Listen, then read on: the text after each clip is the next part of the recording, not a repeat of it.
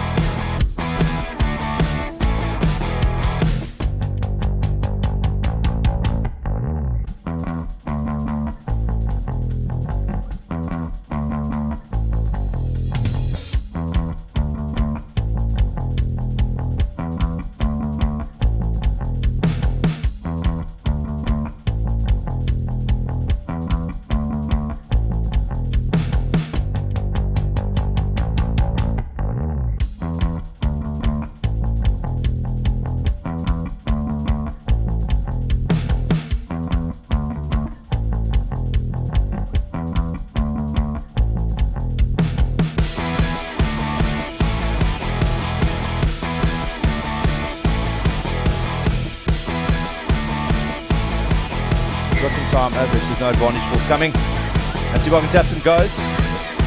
Off to Madhuweni, the captain. Powerful handoff there. Flick a toe, as his mates call him. So far. Just a quick alteration to ensure that they get up another front row there, because they've lost front row, so that's why the hook has gone off. Great speed from Billing. The 8th man asking questions of Sieberhagen, who drags him close to the touchline. Yep, foot in touch there. Great run from the 8th man, finding a hole. Folks, a great running line here. We always try and teach the runners to run into the space.